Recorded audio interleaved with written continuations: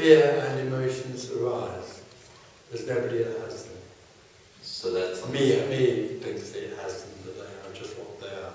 So that's on the same level as a thought popping up or Yeah. very passing by the window. It's just. Yeah. There is only what is. But does it feel like a physical emotion about it? There isn't anyone that notices or records a feeling of fear. There's just fear. Oh, that's wild. Yeah.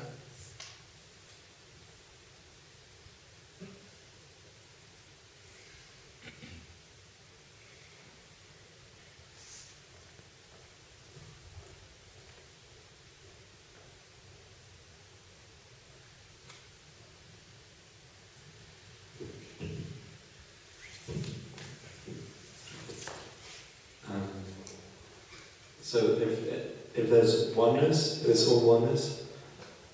I mean, everyone, like there's a different perception than here. Or Well, yeah, there is. I can see those flowers that it's the same. You can see these faces, or everyone's sitting somewhere else.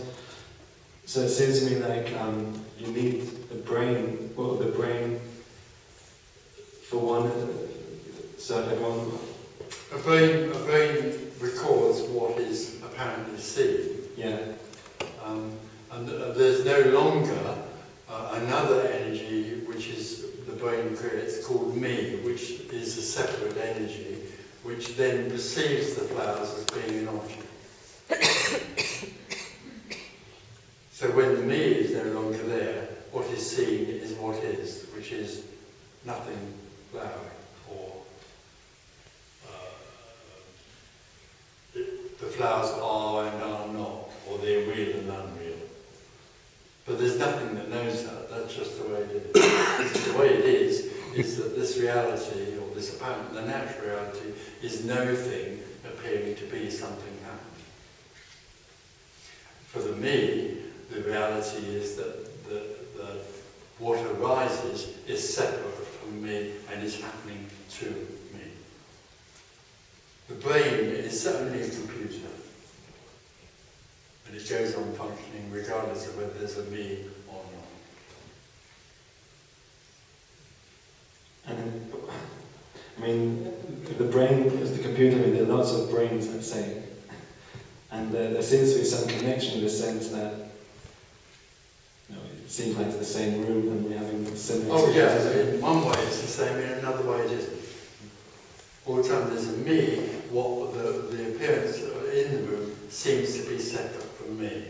So me lives in the subject-object reality. It's an artificial subject-object reality.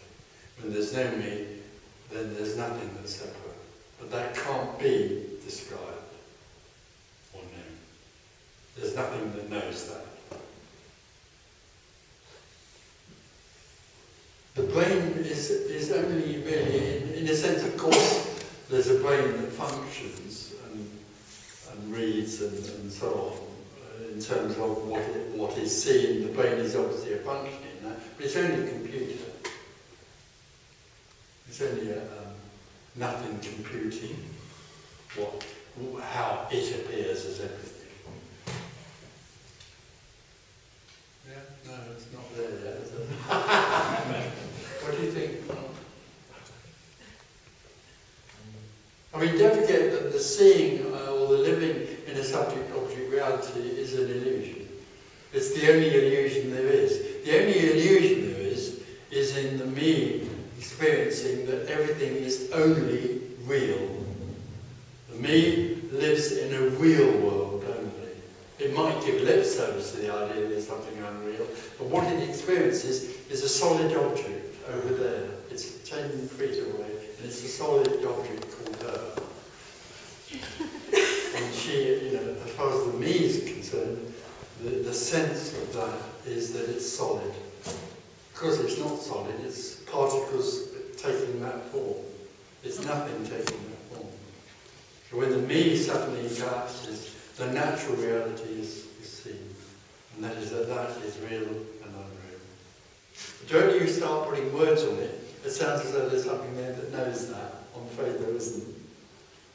But in order to answer the question, I'm putting it into words that can be recognised. But in the end, what's seen there can't be known. There isn't anything that knows that. So there isn't something here that's aware that that's real and unreal. It's just real and unreal.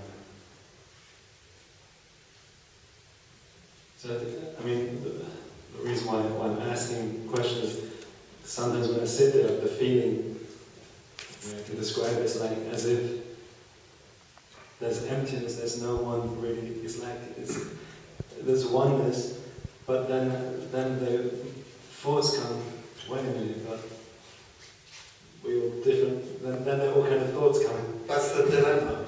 The great dilemma, in a way, the fundamental dilemma, first of all, is separation from me. But of course, part of that dilemma is the idea, this is very esoteric, I'm afraid, that the absolute becomes the relative. That the formless takes form, becomes form. Actually, they're both the same thing. How can nothing be everything? Well, it is, I'm sorry. But that's unnerving. You could say it's a miracle, but that sounds a bit spiritual. What you're looking at is the infinite. What's looking is the infinite. That maybe, may I suggest, thinks it isn't. Or feels it isn't. Not only thinks it isn't, but actually energetically feels it isn't the infinite. That it's looking at the infinite, therefore it's separate. Yeah?